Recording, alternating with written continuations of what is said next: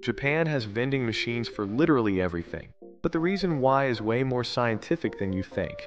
First, Japan's crime rate is insanely low. Machines full of cash sitting outside? Totally fine.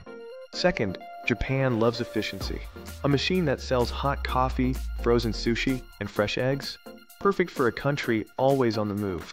Third, shrinking population. With fewer workers, vending machines fill the labor gap. 24/7, no breaks needed.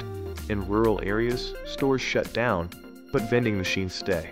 They become mini convenience stores for isolated communities.